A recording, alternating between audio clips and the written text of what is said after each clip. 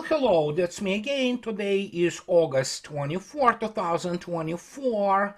It is Saturday, and to those people who are having a good weekend, lucky for you. And let's start with some memory lane, going down the memory lane. And what I'm about to talk today is a very sensitive topic, but it has to be brought up, and actually it was brought up. But let's start with this thing. Russia marked yesterday the 81st anniversary of the Battle of Kursk. So here is the map of the Battle of Kursk, and this is the map from up to the August 1st, 1943, but in reality, Battle of Kursk lasted from July 5, 1943 through August 23 of 1943. It was a cataclysmic event, and many people sometimes do not understand what is going on in terms of the numbers and whatever the statistics is presented primarily by the Western so-called historiography. I want to immediately forestall any kind of questions that most of what is published there in the Western press about Kursk battle, and even earlier work on Kursk. I believe it was 2001 when David Glantz and Jonathan House wrote the piece on this. It suffered tremendously still from some absolutely crazy numbers presented by the Wehrmacht. I mean, they were the guys who were writing fairy tales, you know, about how sophisticated they were, but somehow they lost the war. I mean, so they, you know, and Western historiography was added, primarily 99% of it, of rewriting it non-stop. But reality, of course, was a catastrophic defeat of Wehrmacht and Axis forces. It was the largest tank battle, and we will start. Let me show you what actually have transpired. That in then. When you look at the history, so to speak, of the question, which is, of course, the I mean, how can I even use anymore those epithets, so to speak, and those, you know, all kinds of hyperbole to describe it. But Kursk battle, if you look attentively at the map, was not just this famous attack of the best Germany the Wehrmacht ever had, which of course have been Manstein, Walter Model, Kluge, you know, all people of the Hoth, you know, the greatest and the best of them who try to break, you know, snip off this, as you can see yourself, bulge, which essentially that it was. Russians called it the arc of fire. And you will see yourself, and you look attentively at what they called counter-offensive, which is actually wrong. July 12 through August 23, it wasn't the counter-offensive. The Kursk battle consisted of the three separate operations. It consisted of the Kursk strategic defensive operation, which is produced what I will be talking about in a minute, famous tank battles, including cataclysmic event near Prokhorovka.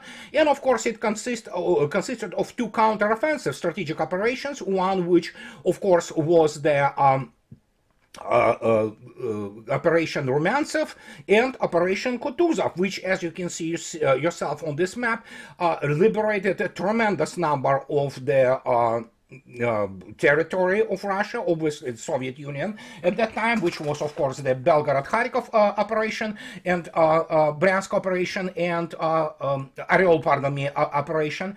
And when you look attentively at what has been achieved, I deliberately highlighted in yellow the scale here, which is in miles. It's, you can see yourself what 40 miles looks like. But the most important thing was the catastrophic losses inflicted on Axis forces. And so, as always, it all started to be rewritten, including the famous cataclysmic event at the what is called Battle of Prokhorovka.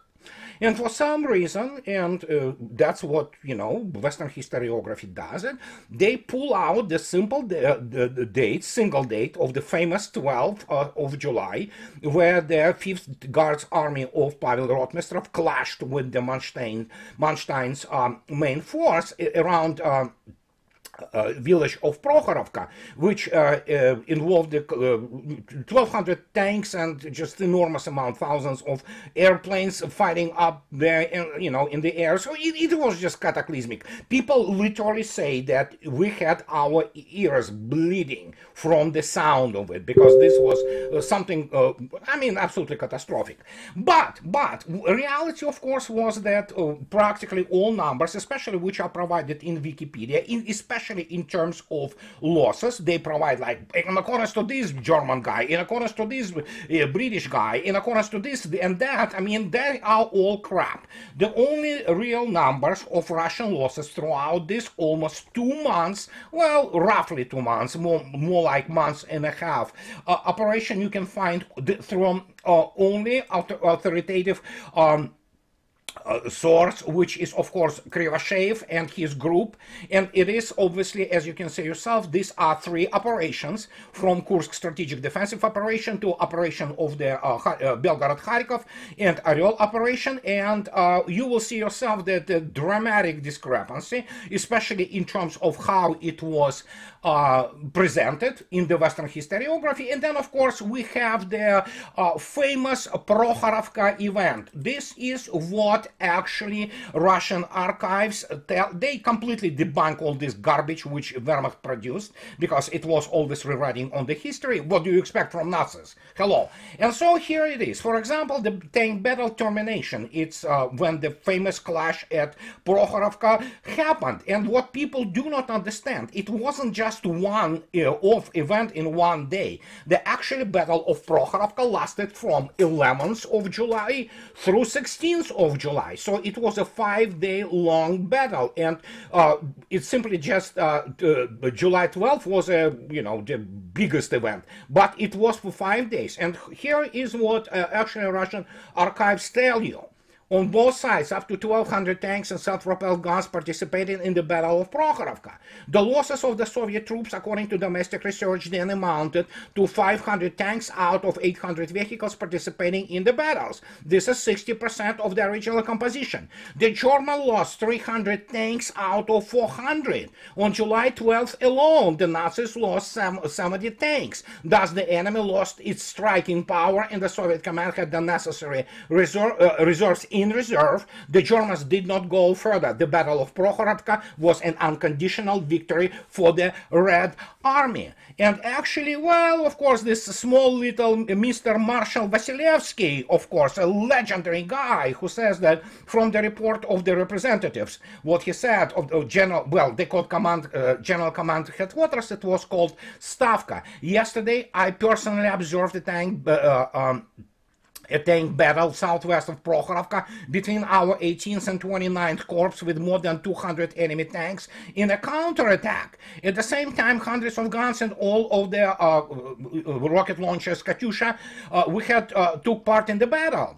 As a result, the entire battlefield was littered with burning German and Russian tanks for an hour. And it was already stated on July 14th, which tells you basically that it was a protracted event. So Germans love, and Western historiography loves to take out July 12th, where the Russians sustained the largest losses, which is true. 5th Guards Army of Pavel Rotmistrov, which went to meet Germans on July 12th, actually sustained much larger losses than obviously Germans. But the problem is, Germans, what they love to do, for example, whatever they have been able to recover from the battlefield, the knocked out tanks, they didn't even put them into the statistics statistics of their losses. And guess what? This is the same way as they were calculating the combat score of the Luftwaffe. If it was the common victory, for example, 5 people participating in shooting down a single plane, guess what?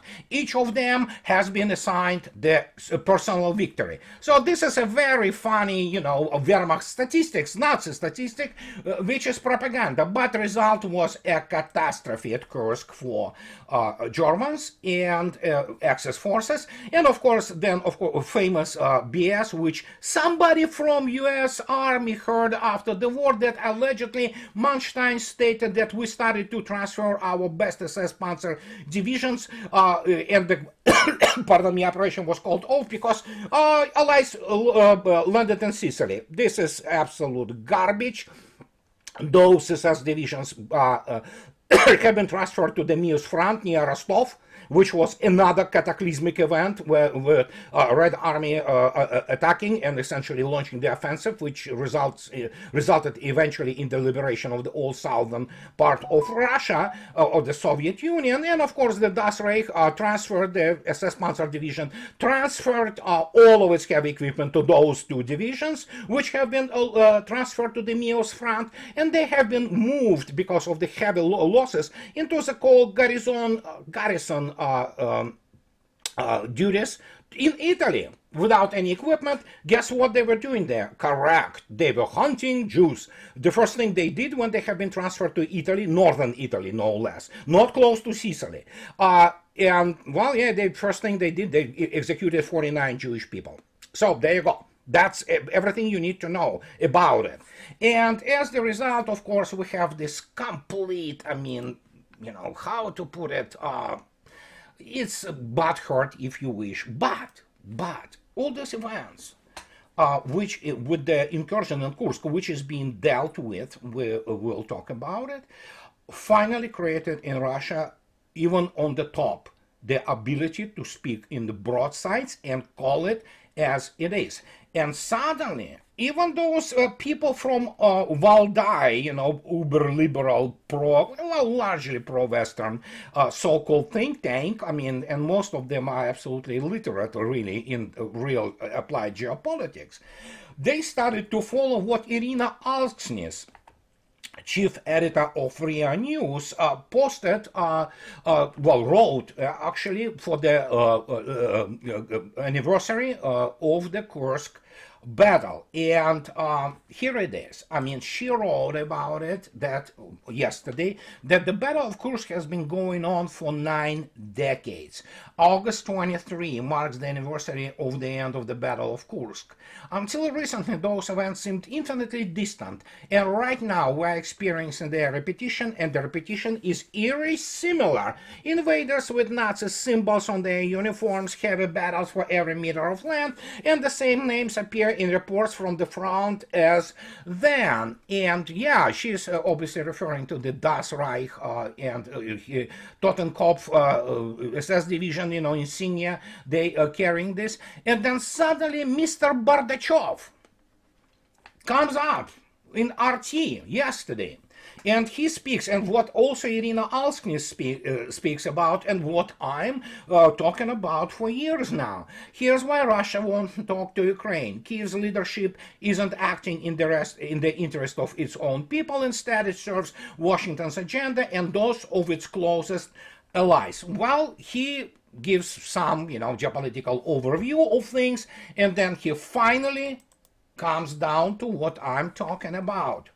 Much depends on the national culture, explaining what is going on in the world and what is happening between West and Russia.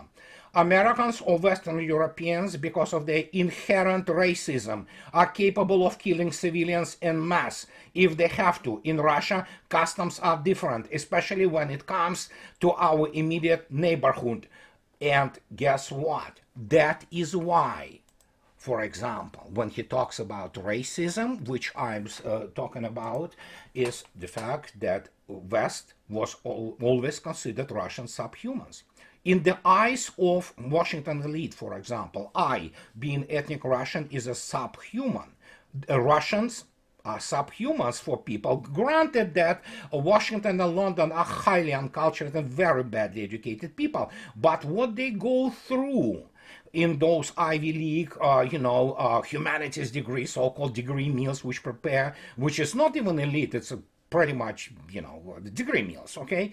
So the only thing is they are ideologically brainwashed and instilled. It's a repetition of the same cycle of the racial superiority and cultural superiority over everybody else. Obviously, the fact that if they will be paraded in Russia, around Russian culture, they will feel immediately, well, inferior.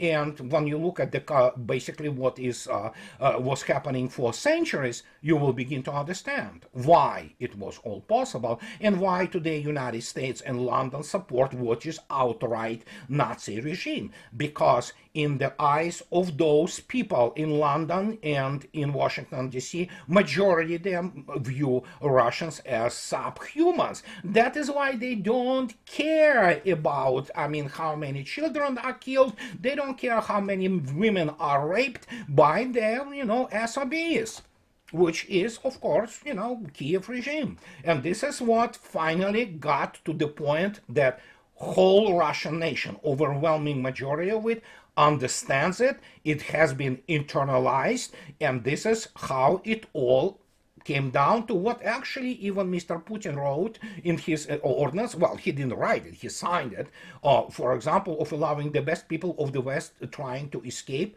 what is turning out to be the totalitarian state with the fascist tendencies. United Kingdom, for example, it's not a democracy, it's totalitarian state. They are getting into the 1984, and they will be uploading in 10 years probably about those 25 additional grams of chocolate, which will be distributed to their pretty much pauper population. But what can you do about it? Well, there you go. You instill the feeling of the racial superiority. And fact is, obviously, I immediately want to forestall. I can sense already many people running immediately to the comment sections and saying, no, I don't, feel, racially superior and don't view Russians as subhumans. I know many of you don't. Believe me. I'll just give you an example. There are many people in the West who are decent, hardworking people with the decent attitudes towards life. That is why, for example, this ordinance writes about that it's neoliberalism which killed the West. Liberalism, the classic liberalism, the enlightened liberalism didn't kill the West. It was neoliberalism or whatever passes under this term which killed it. But look at this. Many people, famous, Mr. Janssen from Holland, you know what he did? He's a farmer. It was 5 years ago and it went viral. You see this?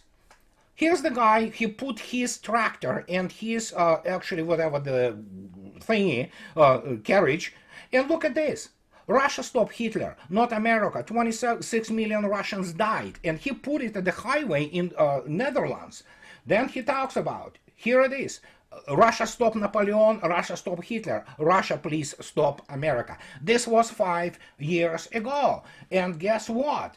People already then, many Europeans understood what their predicament, and they already knew what was going to happen to them. And it's happening right now as we speak. There are last vestiges of the real freedom, of what actually is prescribed, so to speak, in the freedom of consciousness, freedom of choice by classic liberalism. It turned into complete, mayhem and nightmare. And this is what is happening. They also rewrite history non-stop, especially the history of the World War II. But if we talk about the Kursk battle and how it ended 81 years ago yesterday, there was nothing even remotely comparable with what happened at the Kursk Bulge in 1943, in July and August 1943, in terms of the scale of operations by Western allies. Not even close. And that's what will continue to happen after that, when Red Army started its non-stop drive to Berlin. And Kursk battle was if Stalingrad. Actually, battle of Moscow in 1941, already then Russians and Soviet people knew that we can resist.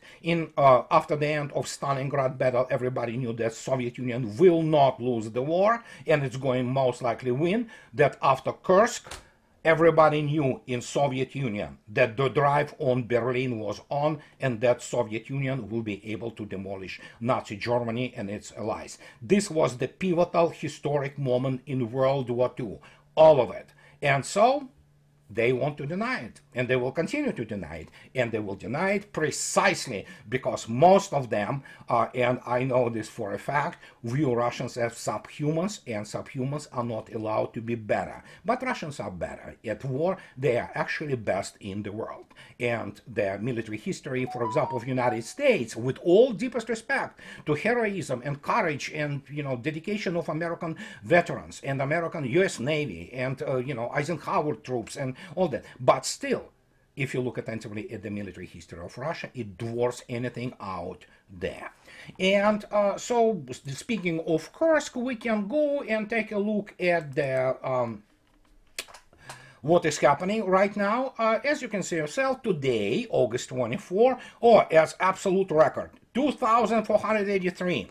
Wiped out of the order of battle for Ukraine, 10 tanks and APCs, 35 armored vehicles, 28 artillery and mortars, so it just continues. Yesterday there were truckload of their, all kinds of their MLRS, multi-launch rocket systems annihilated, and well, here's yet another one bites the dust. This is another Abrams which have been killed there. Now they stick the reactive armor all over all those Abramses, but it's not going to help. As I already stated, there is nothing which they can do, honestly, in terms of armor, which going to help. I mean, you cannot withstand latest Russian, well, how to put it polite, latest. It's not really that latest, but against Kornet, there's no chance, and there are other ATGMs, anti-tank guided missiles, and of course great Russian tanks, which are capable to handle anything which West will throw at them. Evidently, they say now that out of 31 Abrams delivered to Ukraine, 20 have been actually knocked out, burned, killed, so they try to now, hide all those challenges. Russians tell them just, keep it coming, and we will deal with this. We would love to deal with this.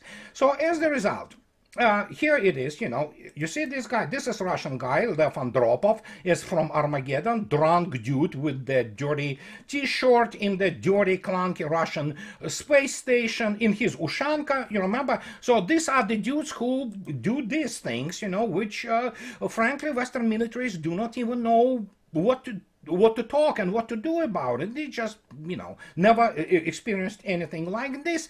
And if you take a look at Toretsk today, as you can see yourself in red, actually, this is the actual advance today. This is from August 23 of Russian forces. As you can see yourself, they are within 1 kilometer of Toretsk center now, and Toretsk essentially is surrounded, and it's operational envelopment. So then, it's gonna fall, and judging by the dynamics of the losses, you see yourself, they are horrendous.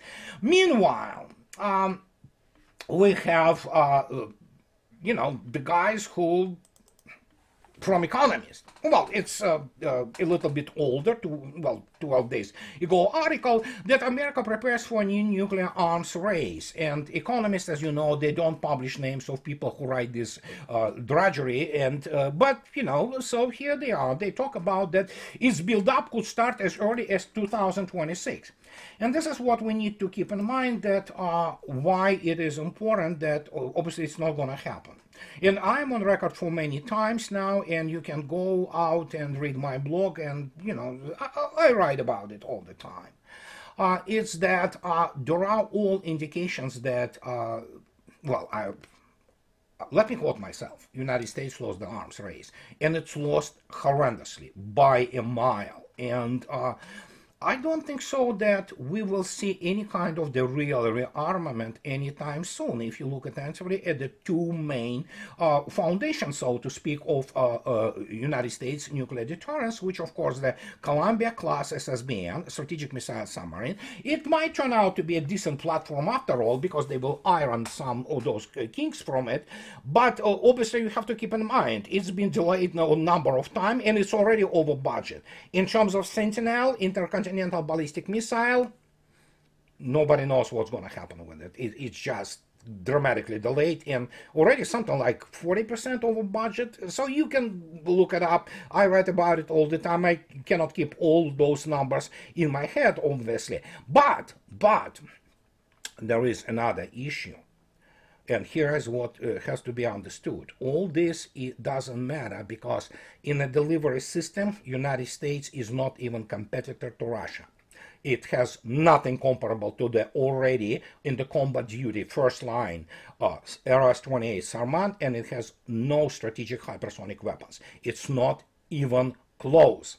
So when you begin to look at it, sure, they will try to rearm. And I'm not saying that, hey, in fact is I'm the one, you know, strangely for some people, that I will say United States needs nuclear deterrent. No doubt about it. I mean, it's the foundation of the national security. And yeah, but the work on this nuclear deterrent, my God, just to demonstrate to you, I'm not going to be commenting much on it, you know, but how to put it politely, I don't know how to, what the hell, you know what, man, I have no words. They talk about queer, you know, making a nuclear deterrent queer. So, and this is the Bulletin of the Atomic Scientist. It was 2023 article in which they, man, I don't, you know what, yeah, make your conclusions yourself, okay? So this was written in June 15th, 2023, and, well, yeah, querying nuclear weapons.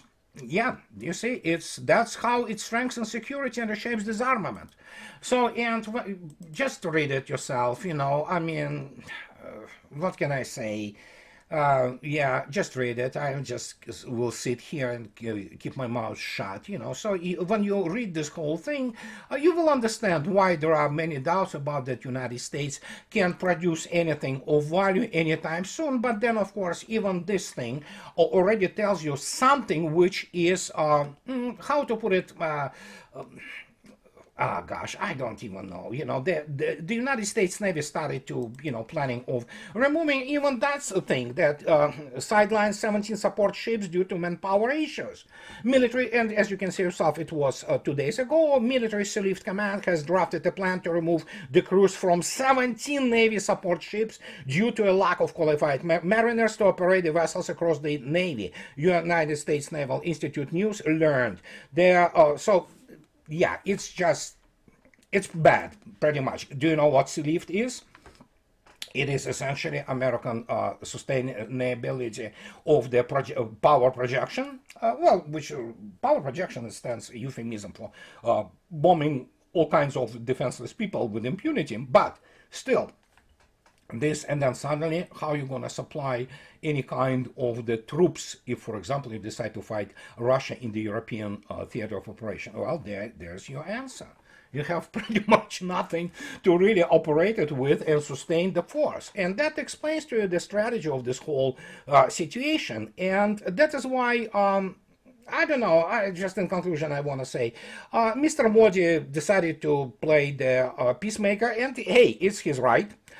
It's India always, you know, moved on its own, but I don't know why he went to Kiev and tried to mediate something which already have been completely declined many times, and Russian all officials from top, from Mr. Putin down to every single, you know, middle level official, they speak openly. There will be no negotiations with Kiev regime. Kiev regime will cease to exist, as will the state of Ukraine. Simple as that.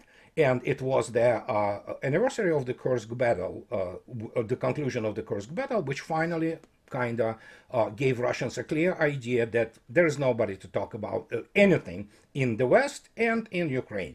And so be it. And you know what? Well, we are subhumans, Russians, you know. So, and yeah, that basically reflects itself in the modern foreign policy of Europe and United States. As simple as that. There's nobody to talk to, except for some, you know, there are a few exclusions, and there are some people, well, there's some strata of people who are decent, you know, people who understand what is going on. Majority of the public in the West, it pretty much follows the same pattern, and they have the same attitudes as their elites. So, and there you go. This is what I wanted to tell you today about, guys. And what can I say? As always, those who like what I do, please subscribe to my channel. And those who can afford, please support me on Patreon or buy me a coffee and two. I would really appreciate this. And, you know, guys, have a nice weekend, and I'll talk to you later. Bye-bye.